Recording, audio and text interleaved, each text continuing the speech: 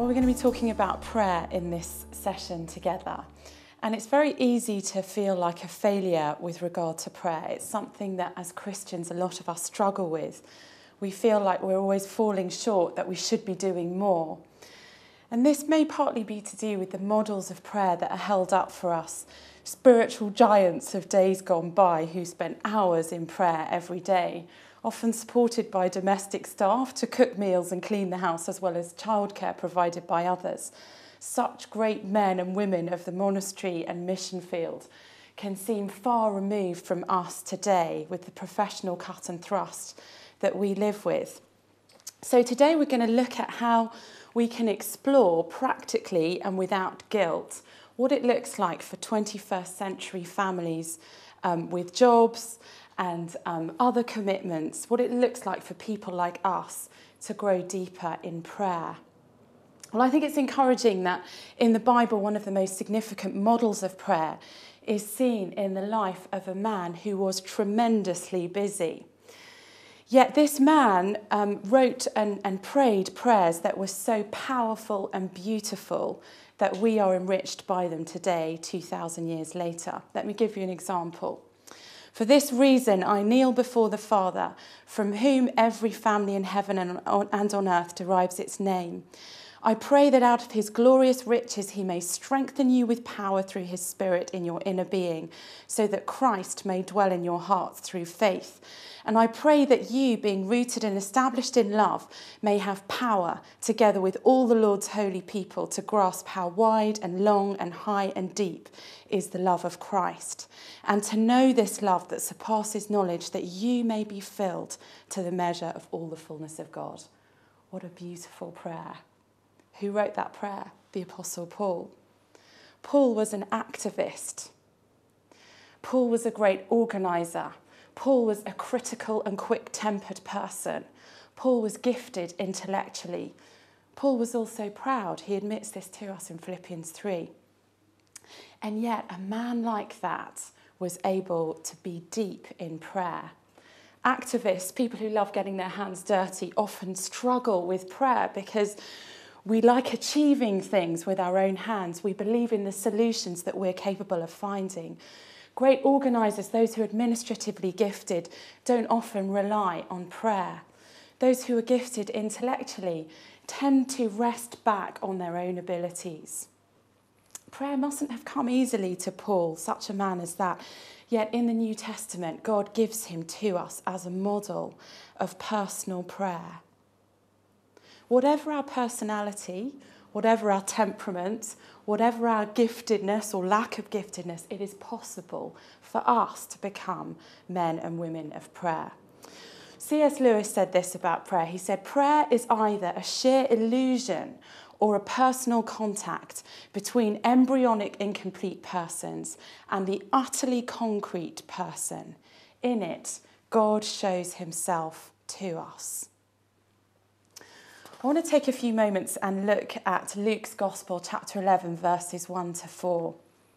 Because in that passage, some of the disciples come to Jesus and they ask him a fundamental question, a question that we're really asking today. They ask him the question, how should we pray?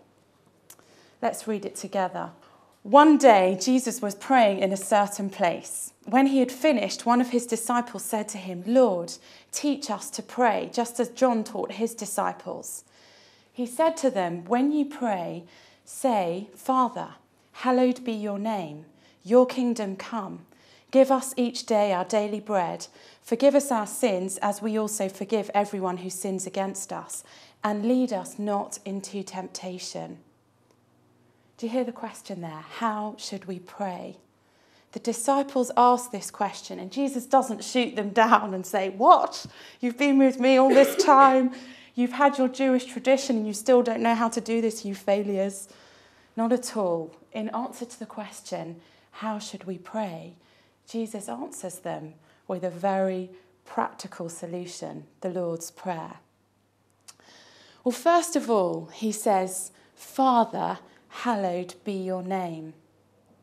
And from this, I think we can see that prayer begins with contemplating who God is and who we are in the light of who he is. Father, hallowed be your name.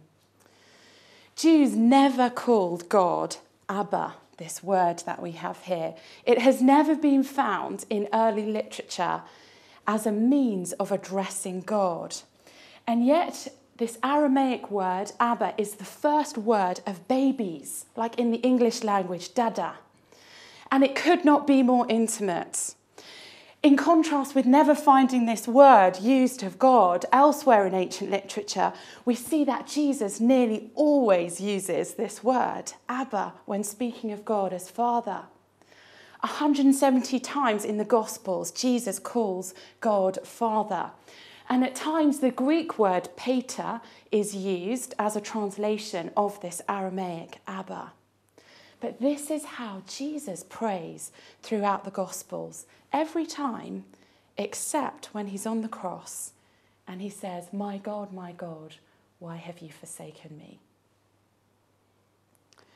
It is only Jesus who calls God Abba, and yet the unimaginable privilege of the Christian is that we are invited to address God as Abba, as Father. When you pray, says Jesus, say, Abba. Now you find this throughout the New Testament, implementing Jesus' teaching on prayer here. The Pauline congregations, for example, Galatians 4 verse 6, call God Abba. And the non-Pauline congregations, Romans, in Romans 8 verse 15, remember Paul had never met the Romans, and he tells them, call God Father, call God Abba. And even though he's writing in Greek, this Aramaic word, this tender, intimate, beautiful, powerful word is included in that Greek worship. The intimate, personal relationship that nobody had with the Lord before as an individual, before Christ's coming, is something that all of us can have because of Jesus. How should we pray, say the disciples? And Jesus answered, when you pray, say, Abba. The beginning of prayer is contemplating and knowing who God is, that God is our Father, that in him we have found that Father that we have all longed for without distortion. The privilege of being a Christian is that we can address God as Father. So that foundation, that first foundation of our prayer life that Jesus gives us is contemplative prayer, to contemplate who the one we are praying to is. So as you pray, let that be your foundation, that you are able to address God as Father. Then secondly, we see Jesus telling the disciples to pray, your kingdom come, petitionary prayer. In Matthew, this continues on, your kingdom come, your will be done on earth as in heaven. In other words, when you come to God as Father, contemplating who he is, you can also bring your petition to him. But let your petition be shaped by God's agenda. Your kingdom come. Please, Lord, let your agenda reign, not my agenda. Now, often we fear praying this prayer. We fear inviting God's kingdom to come because we fear that God's will might make us miserable. So we want to jump to praying for our agenda, our ideas. Now, Jesus makes a way for that, as we'll see. But we begin with petitionary prayer shaped by his kingdom. C.S. Lewis writes in The Weight of Glory, if you ask 20 good men today what they thought the highest of the virtues, 19 of them would reply unselfishness. But if you asked almost any of the great Christians of old, he would have replied love. You see what has happened? A negative term has been substituted for a positive. The negative ideal of unselfishness carries with it the suggestion not primarily of securing good things for others, but of going without them ourselves, as if abstinence and not their happiness was the important point. I do not think this is the Christian virtue of love. The New Testament has lots to say about self-denial, but not about self-denial as an end in itself. We're told to deny ourselves and to take up our crosses in order that we may follow Christ. And nearly every description of what we shall ultimately find if we do so contains an appeal to desire. If there lurks in most modern minds the notion that to desire our own good and earnestly to hope for the enjoyment of it is a bad thing, I submit that this notion has crept in from Kant and the Stoics and is no part of the Christian faith. Indeed, if we consider the unblushing promises of reward and the staggering nature of the rewards promised in the gospel, it would seem that our Lord finds our desires not too strong but too weak. We are half-hearted creatures, fooling about with drink and sex and ambition, when infinite joy is offered us, like an ignorant child who wants to go on making mud pies in a slum because he cannot imagine what is meant by the offer of a holiday at the sea. We are far too easily pleased. Your kingdom come. Petitionary prayer is our prayer shaped by the purpose, the passion and the power of Jesus' kingdom. And that comes first. And believing that his kingdom coming is a wonderful, a beautiful thing to petition him for, not a miserable thing. His light in our dark world, his beauty in our corrupt context, his rescue in our hopelessness. This must shape our prayer, petitioning God for his kingdom's sake. But then thirdly, we see this prayer, give us today our daily bread, personal prayer. We've seen that we contemplate who God is, Father, hallowed be your name. We see that we petition God, shaped by his kingdom, let your kingdom come. And now we see, give us today our daily bread, personal prayer, that we are expected to and encouraged as Christians to pray for our personal needs, to transfer away from self-reliance to God-reliance, so that as believers in our prayer life, we don't rely on or rest on our inherited wealth, our inherited religion, our genetics, our intellect, our status, our job, our earning power, our appearance, our ability to get things done, but we rely on him. When you pray, says Jesus, pray, give us today our daily bread. Rely on God for everything you need. Ask him for your personal needs. Come to him in prayer and ask him to work personally in your life, your family, your workplace, your neighbourhood, and pray as somebody utterly dependent on him. And then we see this fourth phrase, forgive us our sins, confessing prayer. One writer said this, if our greatest need had been for information, God would have sent us an educator. If our greatest need had been for technology, God would have sent us a scientist. If our greatest need had been for money, God would have sent us an economist. If our greatest need had been for pleasure, God would have sent us an entertainer. But our greatest need was for forgiveness, so God sent us a saviour. Our greatest need is addressed here. Forgive us our sins. Jesus encourages us when we're asking him, how should we pray? How do I pray? Jesus encourages us to come to Father God, confessing our sins and receiving his forgiveness. It's very basic, but it's fundamental to the Christian life. So how practically can we grow in prayer day to day? Be it confession, personal prayer, petitionary prayer, or contemplative prayer. I want to spend a few moments together exploring what that might look like rooted in daily life.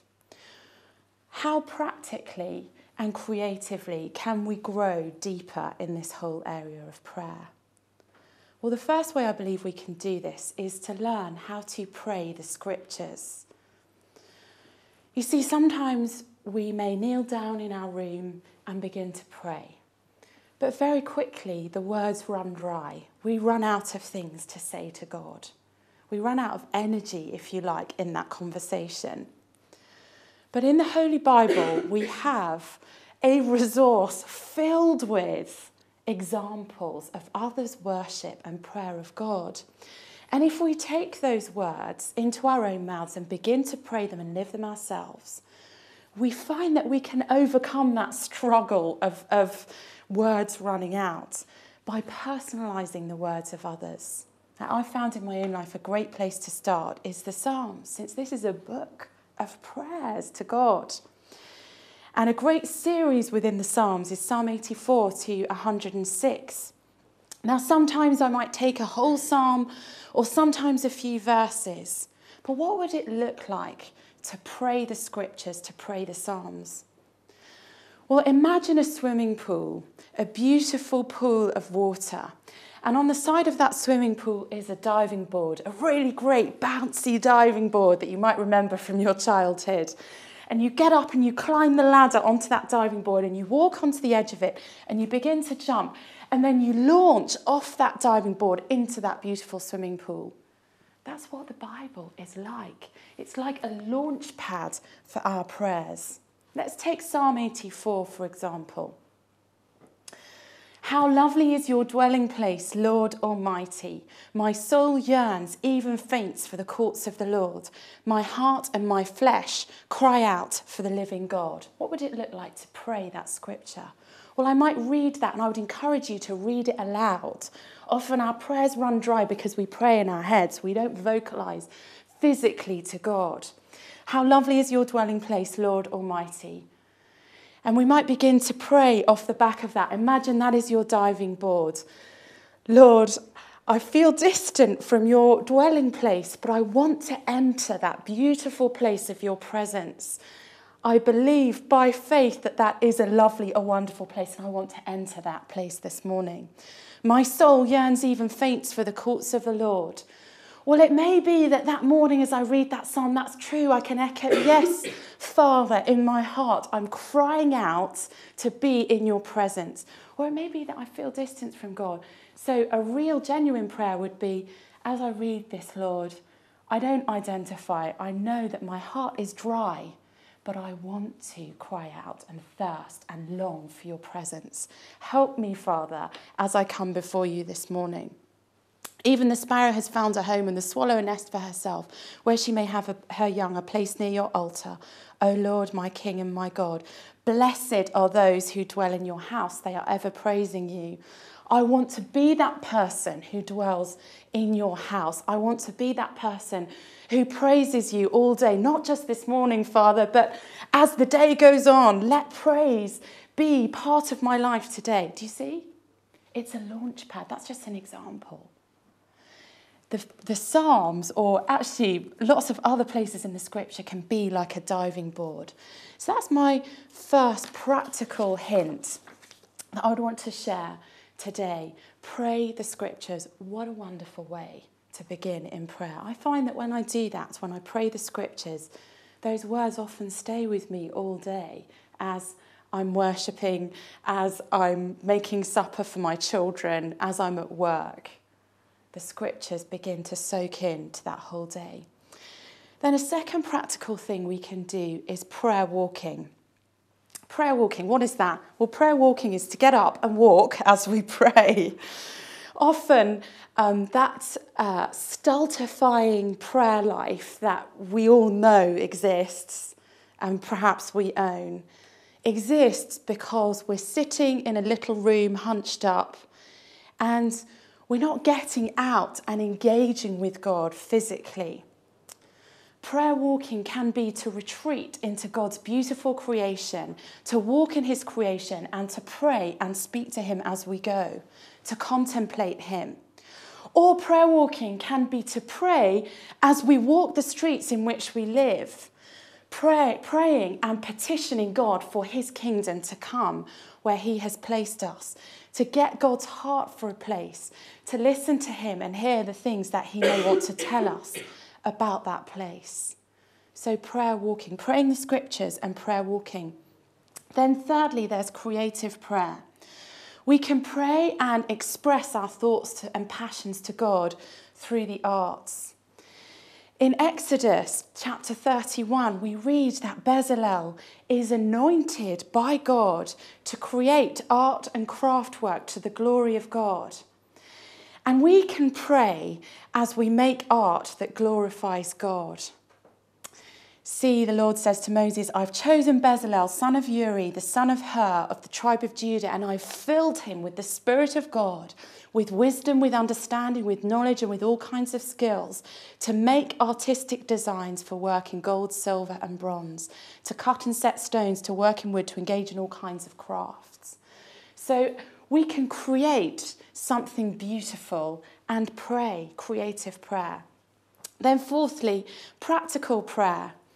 Brother Lawrence writes this: the most holy practice, the nearest to daily life and the most essential for the spiritual life, is the practice of the presence of God.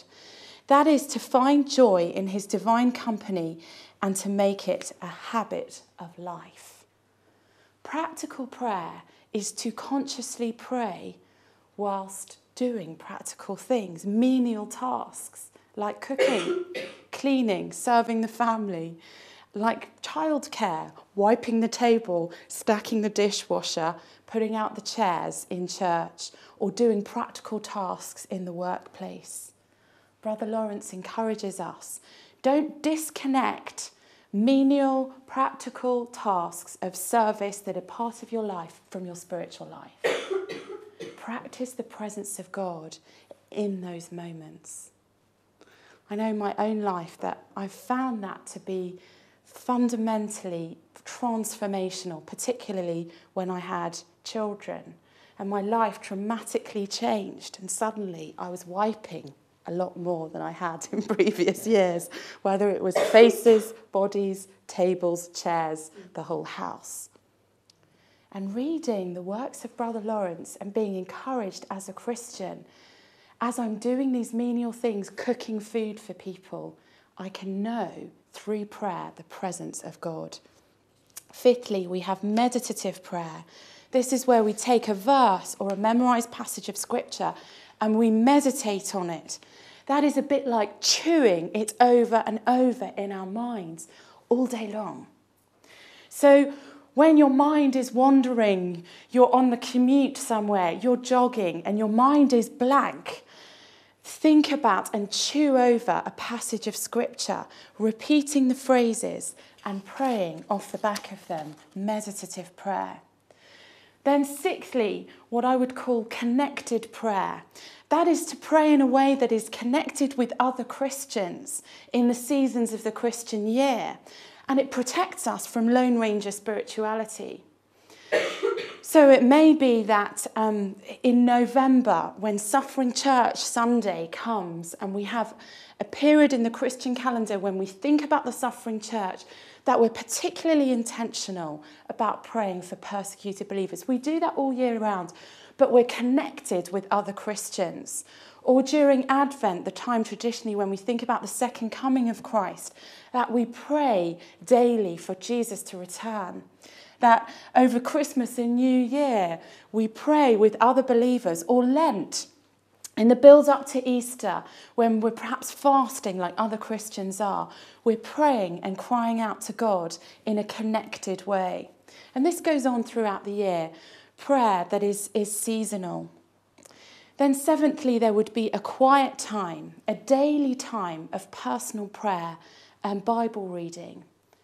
And I would encourage you to consider having that time at the same time every day, forming a habit of daily prayer, so that you don't easily miss it or forget about it, having a quiet time. Then eighthly, family prayers. If we're married or have children, that's kind of obvious how you do that. But many of us live in shared accommodation. We live in community. And praying together in our home, in the place where we live, is an important part of the Christian life. And I would encourage you, if you live alone, to have close Christian friends, perhaps a prayer triplet or a prayer partner with whom you are committed to having that kind of family prayer. Again, in my own life, I know growing up as a child in a Christian home, every day as a family we gathered to pray after we'd eaten our food together.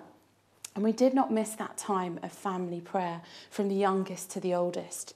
Ninthly, we might have what we call soaking prayer.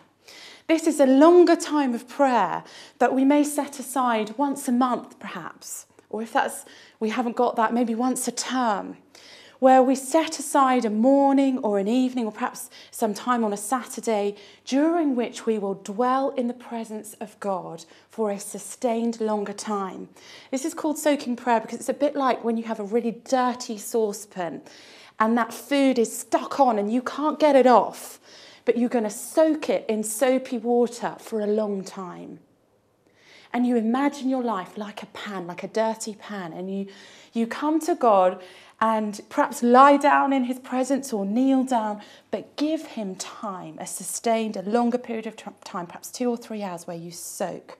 Intercessory prayer is that consistent, faithful prayer for people we know, our family, our church leader, unbelievers we know, God children, people in our lives that we name before God regularly. I would encourage daily, but perhaps we can't manage that. The community we've been placed in, the countries of the world that we long to see God at work in, intercessory prayer. Now, practically, I would encourage you to have lists. A list in your Bible, a list on your fridge, a list on your bathroom mirror, a list perhaps on, if you have a computer that you work at in your workplace, maybe a small post-it note, listing the things that you are committed to praying for, so that every day or maybe 3 or 4 times a week you faithfully name these things before God. Intercessory prayer. Frightening that it's often the one on the mirror that we see most frequently because I'm looking in the mirror too much, obviously. 11thly, prayer journals. Keep a journal of your prayers. Write down what you've been praying for, meaningful Bible verses and answers to prayer. It's so incredibly encouraging to look back over a prayer journal from a previous year and remember some of the things you agonised over before God in prayer and to read them again with hindsight and see how God answered. And then lastly and 12thly, corporate prayer. Commit to praying with other believers regularly in your local church. Maybe that in your workplace there's a prayer group, or the school that your children go to that you need to commit to too. Commit to praying with other believers. Yes, in your family or your support network, your prayer triplet. But definitely also wider than that, the Christian community that you're part of. Commit to praying with other believers. So these are some practical ways: corporate prayer, prayer journaling, intercessory prayer, soaking prayer, family prayer, a quiet time, connected prayer, meditative prayer, practical prayer, creative prayer, prayer walking, and praying the scriptures. Some practical ways in which we can take the model of Jesus and go deeper, contemplating our Father, hallowed be your name.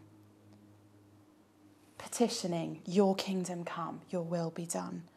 Personal, give us today our daily bread. And confessing, forgive us our sins. Amen.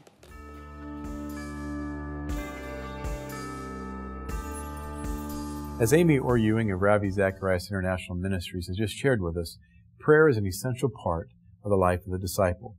And the good news is that Jesus has left with us a model for prayer in the Lord's Prayer, as she has shared with us. As well, the Scriptures tell us that we can pray in the morning, we can pray in the afternoon or the evening. We can pray while we're walking, while we're sitting down, while we're standing up. We can pray by ourselves, with others. We can pray in large groups and small groups. Prayer is something we can do out loud or we can do it quietly. 1 Thessalonians 5:17 says this: we are to pray without ceasing, or pray continually. In other words, prayer is to be a little bit like breathing. It's something we do throughout the day. It's also something we set aside time for, like eating breakfast, lunch, or dinner. And as we pray throughout the day, God will direct us and guide us and also respond to our prayers. C.S. Lewis wrote, I pray because I can't help myself. I pray because I'm helpless. I pray because the need flows out of me all the time, waking and sleeping. Lewis goes on to say that ultimately prayer changes us. I challenge you to make the practice of prayer a regular part of your daily routine, just like eating breakfast, lunch, and dinner. And as you converse with God and listen to God throughout the day, I believe that you'll become a much more powerful and joyful disciple of Jesus Christ.